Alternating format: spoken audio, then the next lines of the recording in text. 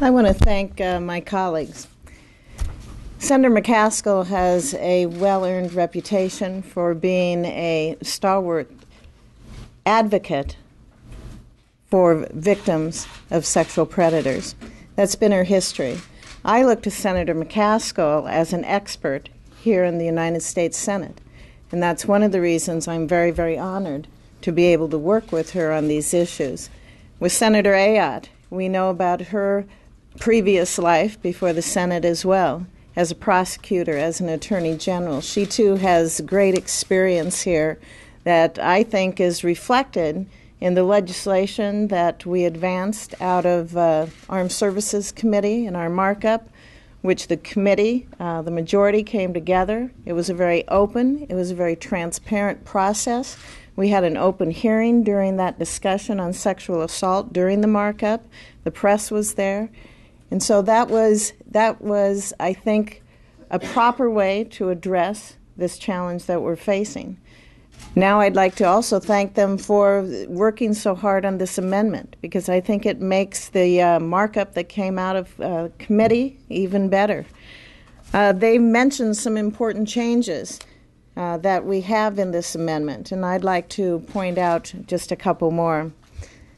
All along I've said that while we need to deal with sexual offenders, we cannot lose sight of the victims. That's where our focus needs to be. And this amendment keeps that very important focus in place. It enhances the accountability by ensuring that the performance assessments specifically evaluate individual commanders' management of sexual assault allegations, as well as their protection of the victims. Again, I think what all of us are looking for in dealing with this is to better protect victims. And this amendment also extends all sexual assault protections that are included in the NDAA to our military service academies as well.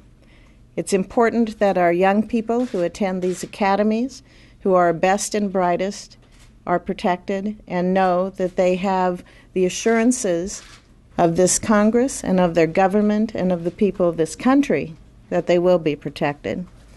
So these changes, both in our amendment and the whole NDAA, are very significant.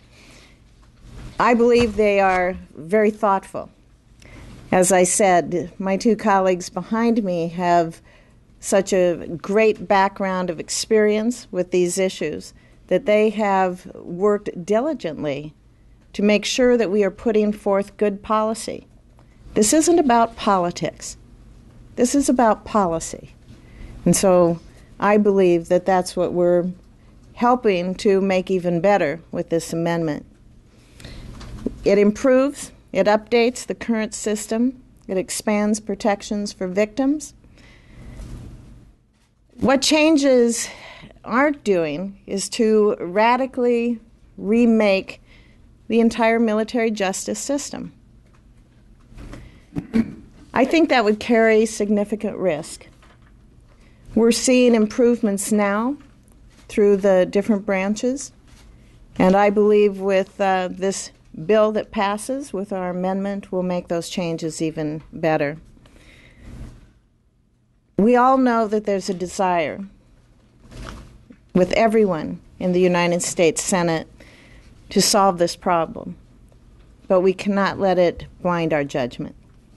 Changes to the UCMJ should come after a deliberate and a very transparent process, and that's what we've done.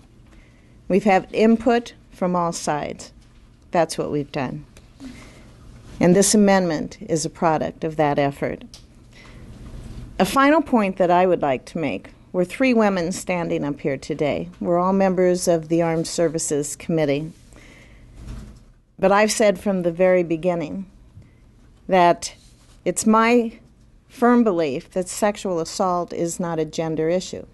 This is a violence issue. And we are addressing that violence issue here.